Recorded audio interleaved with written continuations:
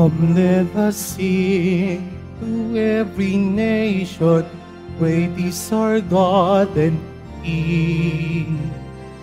He is the rock of our salvation. Lift up your hearts and sing. So sing, for we are God's people, for He has shown us His way. He gathers us to His table to partake of His grace. Come, let us sing to every nation, great is our God and King. He is the rock of our salvation. Lift up your hearts and sing. Great is our God and King.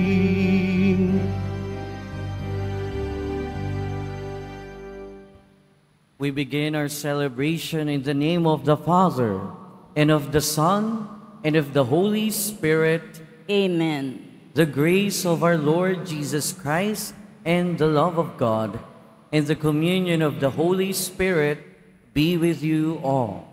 And with your spirit. Brothers and sisters, let us acknowledge our sins, and so prepare ourselves to celebrate the sacred mysteries. You were sent to heal the contrite of heart. Lord, have mercy. Lord, have mercy. You came to call sinners. Christ, have mercy. Christ, have mercy. You are seated at the right hand of the Father to intercede for us. Lord, have mercy. Lord, have mercy. May Almighty God have mercy on us, forgive us our sins, and bring us to everlasting life. Amen. Let us pray. Almighty, ever-living God, who in the abundance of your kindness surpass the merits and the desires of those who entreat you, pour out your mercy upon us to pardon what conscience dreads and to give what prayer does not dare to ask. Through our Lord Jesus Christ, your Son, who lives and reigns with you in the unity of the Holy Spirit, God, forever and ever. Amen. Please be seated. A reading from the letter of St. Paul to the Galatians. Brothers and sisters, Scripture confines all things under the power of sin, that through faith in Jesus Christ, the promise might be given to those who believe. Before faith came, we were held in custody under law, confined for the faith that was to be revealed. Consequently, the law was our disciplinarian for Christ, that we might be justified by faith. But now that faith has come, we are no longer under a disciplinarian. For through faith, you are all children of God in Christ Jesus. For all of you who were baptized into Christ have clothed yourselves with Christ. There is neither Jew nor Greek. There is neither slave nor free person. There is not male and female, for you are all one in Christ Jesus. And if you belong to Christ, then you are Abraham's descendants, heirs according to the promise. The word of the Lord. Thanks be to God. The Lord remembers His covenant forever. The Lord remembers His covenant forever. Sing to Him. Sing His praise. Proclaim all his wondrous deeds. Glory in his name. Rejoice, O hearts that seek the Lord. The Lord remembers his covenant forever. Look to the Lord in his strength. Seek to serve him constantly. Recall the wondrous deeds that he has wrought, his portents, and the judgments he has uttered. The Lord remembers his covenant forever. The descendants of Abraham, his servants, sons of Jacob, his chosen ones. He, the Lord, is our God. Throughout the earth, his judgments prevail. The Lord remembers his covenant forever. Please all stand.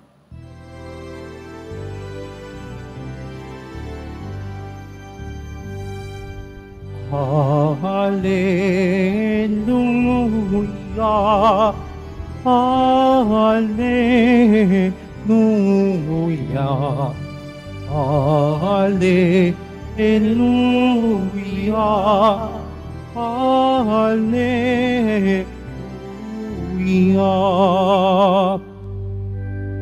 Blessed are those who hear the word of God and observe it. Hallelujah, hallelujah, hallelujah, hallelujah.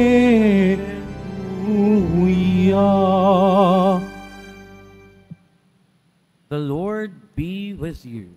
And with your spirit. A reading from the Holy Gospel according to Luke. Glory to you, O Lord. While Jesus was speaking, a woman from the crowd called out and said to him, "Blessed is the womb that carried you, and the breast at which you nursed." He replied, "Rather, blessed are those who hear the word of God and observe it." The Gospel of the Lord. Praise to you, O Lord Jesus Christ. Please be seated.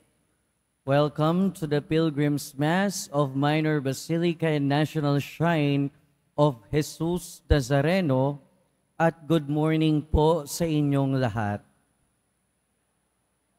Our Gospel for today is the continuation of yesterday's Gospel. And kahapon, Jesus was able to silence those who are criticizing Him na siya ay nagpapalayas ng demonyo dahil kay Beelzebul o sa pamamagitan ni Beelzebul. And this woman probably find him very eloquent and really good in speaking. Napabilib siya. Kaya nakapagsabi itong babae na mapalad ang iyong ina. Not exact words, pero yun yung ibig niyang sabihin. And it's also natural for us Filipinos yung ganitong attitude, no? Kapag ka merong bata na ang galing-galing, kapag ka merong bata na merong achievement, ang nasasabi natin, ang galing-galing naman, siguro proud na proud sa iyo ang iyong magulang. Ang galing naman ng batang ito, siguro ang saya-saya ng magulang mo. Ang swerte naman ng magulang mo. Well, ang sinasabi dito sa atin ng ating ebanghelyo, although the Blessed Mother has the privilege of being the Mother of God, ang sinasabi sa atin ng ating Panginoon, blessed rather are those who hear the Word of God and observe it. Of course, speaking of Mama Mary, di ba? Talagang mapalad si Mama Mary dahil naging anak niya ang ating Panginoon. But her blessedness goes beyond being or having the privilege of being the mother of Jesus Christ. Dahil mas naging mapalad ang ating mahal na ina, hindi lang dahil siya ang naging ina ng ating Panginoon. Dahil unang-una, mapalad siya dahil nakinig siya sa salita ng Diyos. Nangyari yun nung dumalaw, nung pinuntahan siya ng Anghel Gabriel, na nung sinabing, bukod kang mapalad sa babaeng lahat dahil kinalugdan ka ng Diyos. Nung sinabi ng ating mahal na Birheng Maria na ako ay alipin ng Panginoon, mangyari nawa sa akin ang iyong salita. Nung sinabi niya yung yes, yung binigay niya ang kanyang oo sa plano ng Diyos, yun yung naging dahilan kung bakit mapalad ang ating mahal na Birheng Maria. Mapalad siya hindi lang dahil tinanggap niya ang pagiging ina ng Diyos, pero mapalad siya dahil unang-una sinunod niya ang kalooban ng Diyos sa kanya at nakinig siya sa salita ng Diyos. At yung kanyang pagpayag, yung kanyang oo sa ating Panginoon ay hindi lang nung sandaling iyon. Dahil pinanghawakan niya ang pagsunod sa kalooban ng Diyos hanggang sa kahuli-hulihang sandali ng kanyang buhay. Bago siya iakyat o hanggang sa iakyat siya sa langit. Yung oo niya nanatili yun kahit nung nawala na, kahit nung nawawala ang ating Panginoon nung bata siya at hinanap nila nung 3 araw. Yung oong yun nanatili yun kahit nung nakabayubay na ang ating Panginoon sa krus. Yung oong yun nanatili yun kahit sa patay na katawan ng ating Panginoon ay nakahandusay sa kanlungan ng ating mahal na Birheng Maria. And this kind of obedience, at ito yung klase din ng pagkasunod at klase ng pagtitiwala na inaasahan at pinananawagan sa atin. Lahat tayo mga kapatid may kanya-kanyang blessing. Lahat tayo may kanya-kanyang pagpapala. Lahat din tayo may kanya-kanyang privileges sa buhay. Siguro may nakapagsabi sa atin, mapalad ka kasi meron kang ganito. Mapalad ka, swerte mo naman kasi may anak kang ganyan. Ang swerte mo naman kasi may ganito kang trabaho. Ang swerte mo naman kasi meron kang ganito mga pagmamay-ari. Oo, lahat yan privileges natin. Oo, lahat yan pagpapala sa atin. Oo, lahat yan dahilan kung bakit pwede tayong tawaging mapalad. Pero pinaaalalahanan tayo ng ating mga pagbasa ngayon. Ang tunay na pagiging mapalad ay wala talaga sa kung ano ang meron tayo. Mapalad tayo kung ano man yung meron tayo sa buhay, pero mga secondary na lang yan. Pero matatawag tayong tunay na mapalad kung tayo ay nakikinig sa salita ng Diyos. Matatawag tayong tunay na mapalad kung tayo ay sumusunod sa kalooban ng Diyos. Siguro sa mata ng ating kapwa, sa mata din natin, matatawag tayong mapalad kung meron tayong mga bagay na kung ano-ano sa standard ng mundo. Pero lagi nating tatandaan, kung hindi natin napapansin yung mga bagay na itinuturing natin na pwedeng tawaging tayong mapalad, kung meron tayong bahay, lupa, properties, kotse, anak nakagraduate ng maraming course, oo, mapalad tayo dahil sa kanila. Pero kung titingnan natin ang lahat ng mga bagay na ito, hindi mananatili. Lilipas din kasabay ng panahon. Pero bakit nga ba mapalad tayo kung tayo ay nakikinig at sumusunod sa kalooban ng Diyos? Kasi yung mga pagsunod natin sa kalooban ng Diyos ay something na hindi lilipas. Something na hindi mabubura sa isipan at kalooban ng Panginoon natin. Kaya nga doon natin makikita talagang mapalad tayo kung tayo ay sumusunod sa kalooban ng Diyos. Kaya sa pagpapatuloy ng ating buhay, tignan natin yung halimbawa ng ating mahal na Birheng Maria. Naging mapalad siya hindi lamang dahil naging anak siya o hindi lamang dahil naging anak niya ang ating Panginoong Hesukristo. Dahil unang-una, naging mapalad siya dahil nakinig siya sa salita ng Diyos at sumunod siya sa kalooban ng Diyos hanggang sa kahuli-hulihang sandali ng kanyang buhay. At nawa, bigyan tayo ng grasya ng Diyos na magkaroon din ng ganong klase ng pagiging mapalad. Nawa, ang bawat isa din sa atin ay magkaroon ng pagsunod na hindi nagmamaliw, magkaroon ng pakikinig na hindi napuputol hanggang sa dulo ng ating buhay. Nawa, lagi tayo makapagsabi sa Panginoon ng oo natin. Amen. Please all stand.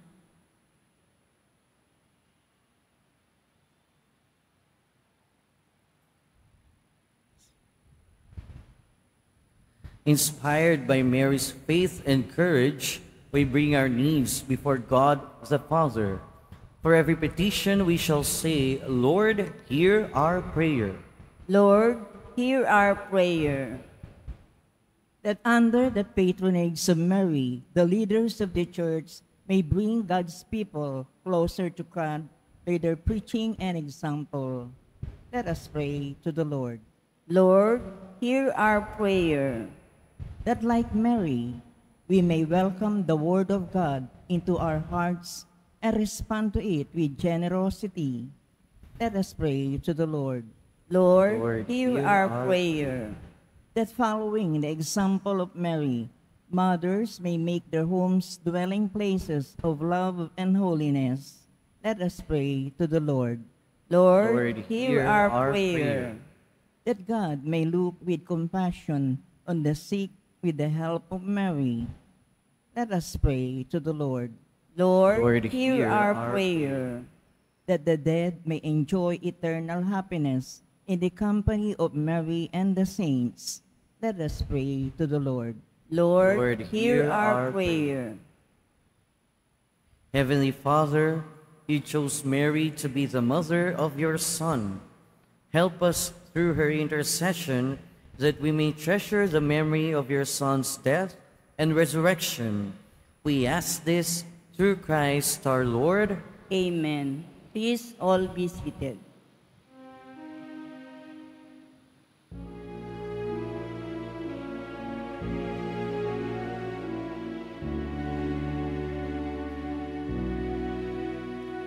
As we offer this bread, and as we bring you this wine, bless them, Lord Jesus. Feed us now, give us life.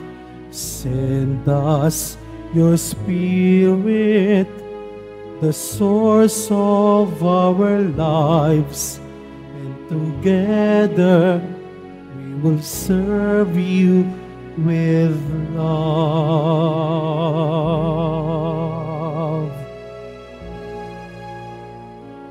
And together we will serve you with love. Please all stand. Pray, brothers and sisters, that my sacrifice and yours may be acceptable to God, the Almighty Father. May the Lord accept the sacrifice at your hands for the praise and glory of his name, for our good and the good of all his holy church. Accept, O Lord, we pray, the sacrifices instituted by your commands, and through the sacred mysteries which we celebrate with dutiful service, graciously complete the sanctifying work by which you are pleased to redeem us. Through Christ our Lord. Amen. The Lord be with you. And with your spirit, Lift up your hearts. we lift them up to the Lord. Let us give thanks to the Lord our God. It is right and just. It is truly right and just, our duty and our salvation, always and everywhere to give you thanks, Lord, Holy Father, Almighty and eternal God, through Christ our Lord. In him you have been pleased to renew all things, giving us all a share in his fullness. For though he was in the form of God, he emptied himself. Therefore he has been exalted above all things. And to all who obey him, he has become the source of eternal salvation. And so, with angels and archangels, with thrones and dominions, and with all the hosts and powers of heaven, we sing the hymn of your glory, as without end we acclaim. Holy, holy, holy, holy Lord God of hosts, heaven and earth are full of your glory. Hosanna in the highest. Blessed is he who comes in the name of the Lord. Hosanna in the highest. Please all kneel. You are indeed holy, O Lord, the fount of all holiness. Make holy, therefore, these gifts, we pray, by sending down your Spirit upon them like the dewfall, so that they may become for us the body and blood of our Lord Jesus Christ. At the time he was betrayed and entered willingly into his passion, he took the bread and, giving thanks, broke it and gave it to his disciples, saying, "Take this, all of you, and eat of it, for this is my body, which will be given up for you."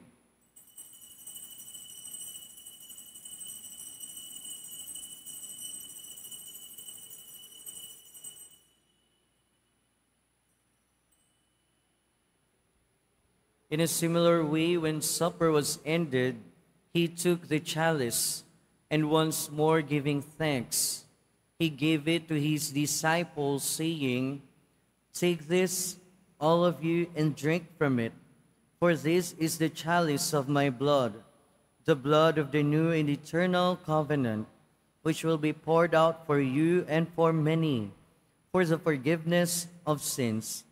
Do this in memory of me."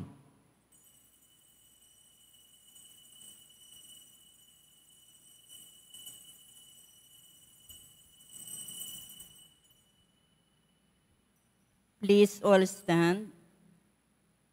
The mystery of faith. We proclaim your death, O Lord, and profess your resurrection until you come again.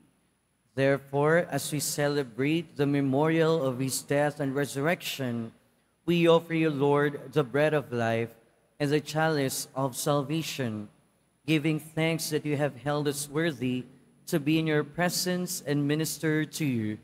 Humbly we pray that, partaking of the body and blood of Christ, we may be gathered into one by the Holy Spirit. Remember, Lord, your church spread throughout the world, and bring her to the fullness of charity, together with Francis, our Pope, and Jose, our Bishop, and all the clergy. Remember also our brothers and sisters who have fallen asleep in the hope of the resurrection, and all have died in your mercy. Welcome them into the light of your face.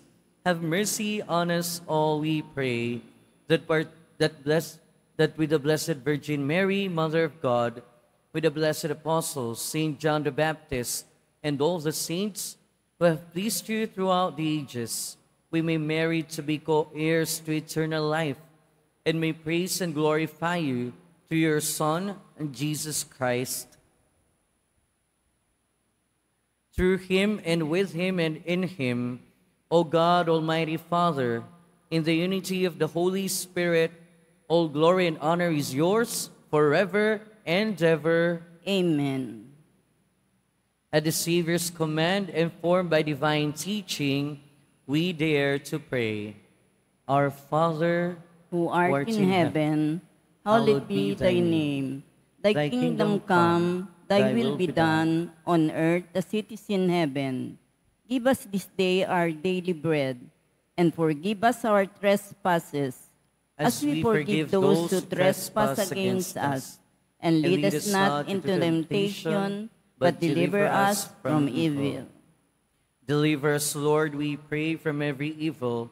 Graciously grant peace in our days, that by the help of your mercy we may be always free from sin and safe from all distress, as we await the blessed hope and the coming of our Savior, Jesus Christ. For the kingdom, the power, and the glory are yours, now and forever.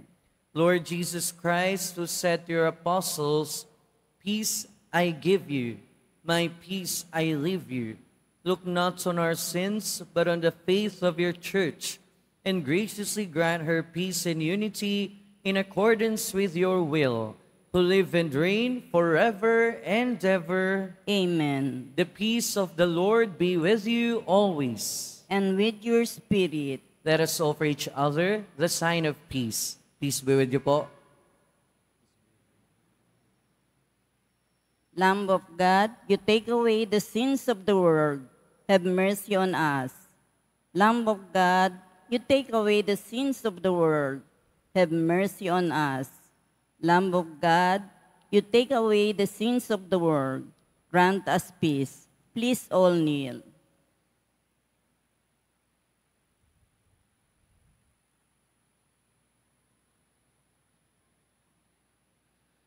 Behold the Lamb of God. Behold him who takes away the sins of the world. Blessed are those called to the supper of the Lamb. Lord, I'm not worthy that you should enter under my roof, but only say the word, and my soul shall be healed.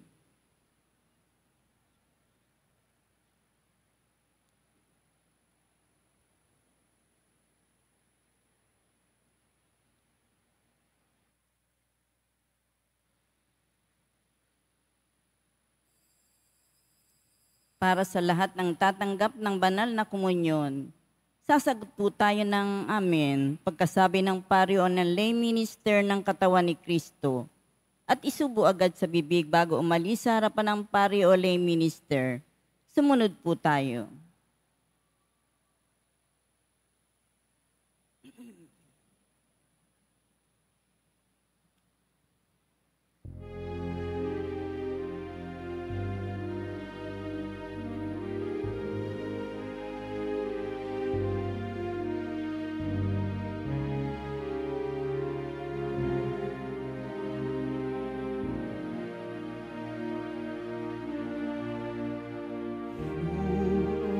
My hope and my strength.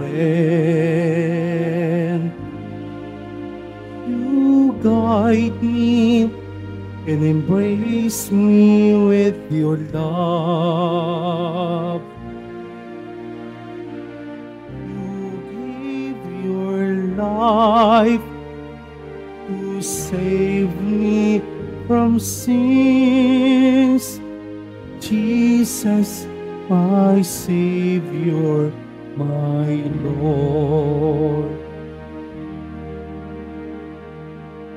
I will proclaim that you are my God, the God of mercy, the giver of life. I will submit my life to you, serve you with all of my heart. You are my hope and my strength. You guide me and embrace me with your love. You gave your life to save me from sins. Jesus, my Savior, my Lord. Guide me each day to learn how to love. I am your servant, and you are my king. I offer to you my heart and my mind. Use me, Lord Jesus, my God. You are my hope and my strength. You guide me and embrace me with your love.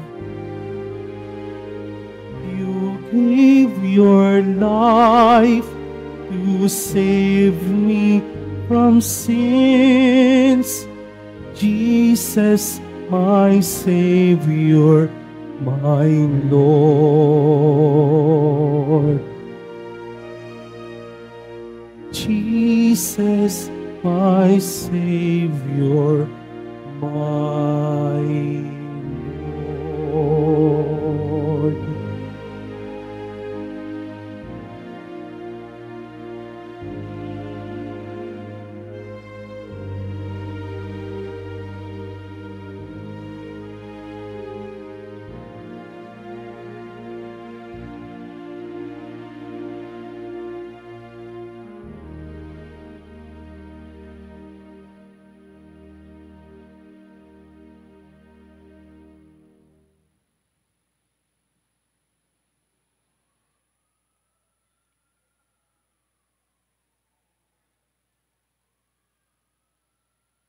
Announcement.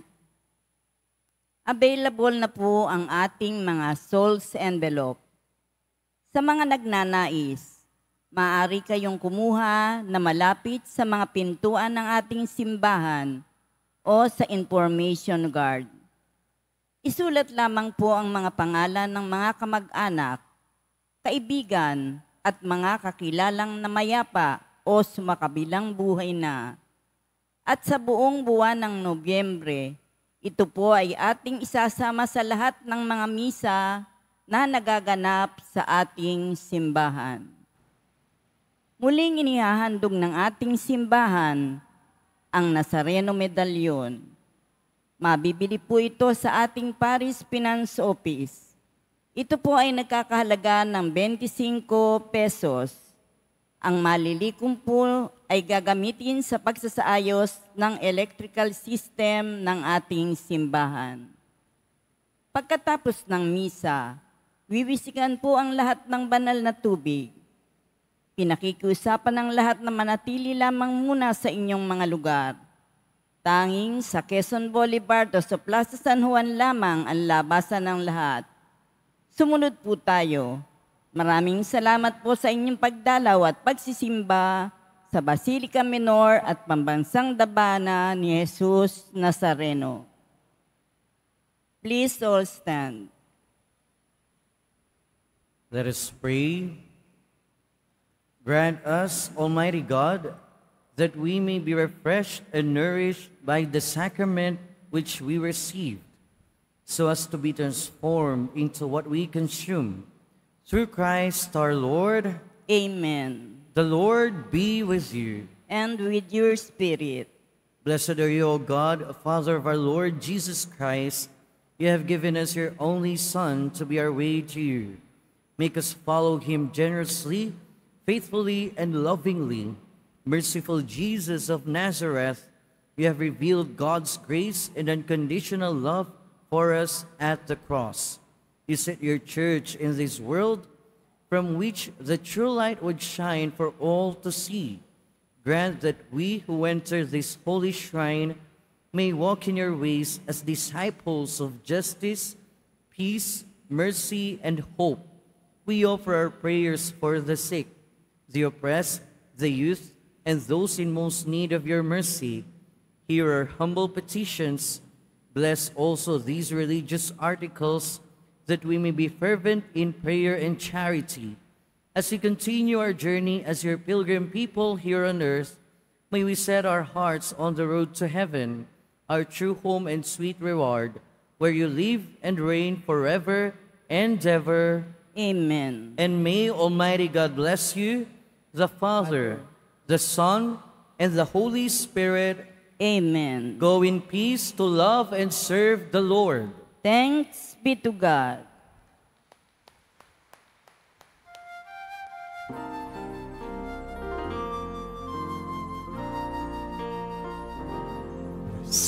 Padre Jesus Nazareno, sinasamba ka namin, pinipintuho ka namin, aral mo ang aming buhay at kaligtasan.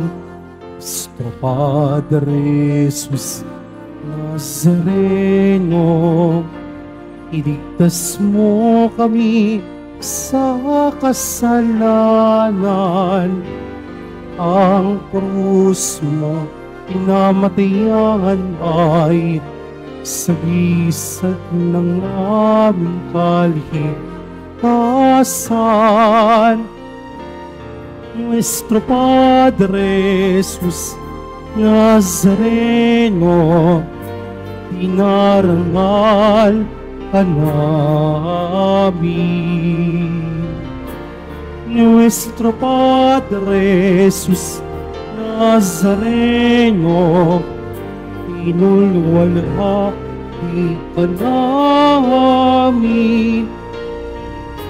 Nuestro Padre Jesus Nazareno, dinarangal ka namin. Nuestro Padre Jesus Nazareno, inulwalhati ka namin.